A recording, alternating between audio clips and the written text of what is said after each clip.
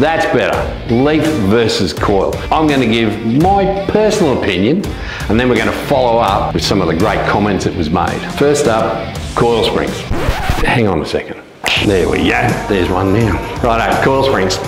High fatigue rate, soaks up the bumps better on the road and provides better articulation in extreme off-road conditions. Side load. If your panhard rod bushes are a little bit worn, or your 4-link arms bushes are a little bit worn, you can get a lot more of this. When you're towing that big van up the road, that sway, it can get a little bit daunting. So it's one of the disadvantages of a coil spring, in my opinion.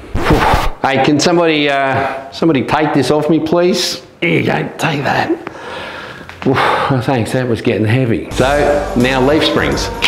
God, I'm good. Okay, leaf springs. Greater reliability and longevity. It does not stress as much as a coil spring.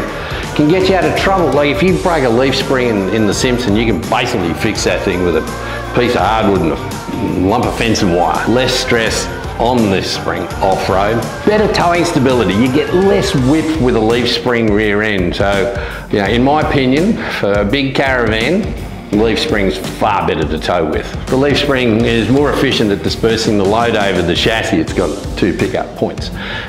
One of the other problems, well, it's not really a problem, but it can be, is possible diff wrap. With the amount of torque that some of these new cars are putting out, the diff does try to roll over and the leaf spring can sometimes have trouble controlling that diff wrap.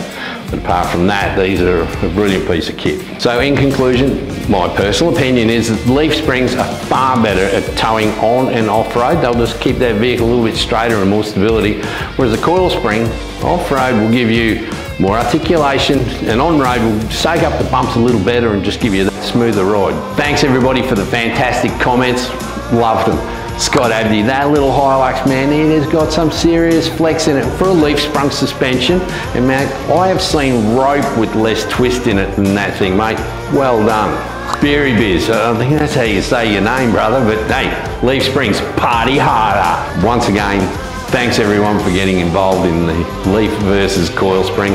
Some great comments, as I stated earlier, and it was a lot of fun doing it and putting this together. So these, once again, these are just my opinions, and everybody's is varied, which is the beauty of it. So whatever works for you, works for you. But thanks for everyone for getting involved, and we'll see you out in the tracks.